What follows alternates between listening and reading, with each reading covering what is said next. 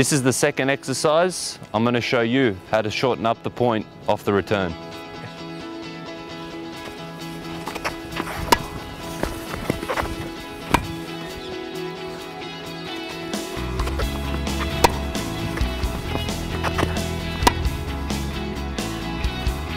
Now if you look closely, with the simple return, I managed to be aggressive, approach down the line, really took it to him, and at the last second changed decisions on covering the line, where he's more likely going to go.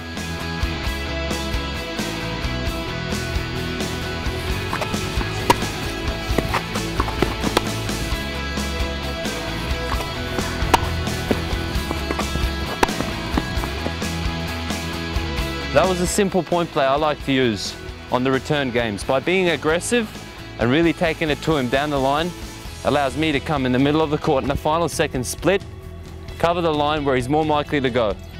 Now you work on it and improve your game.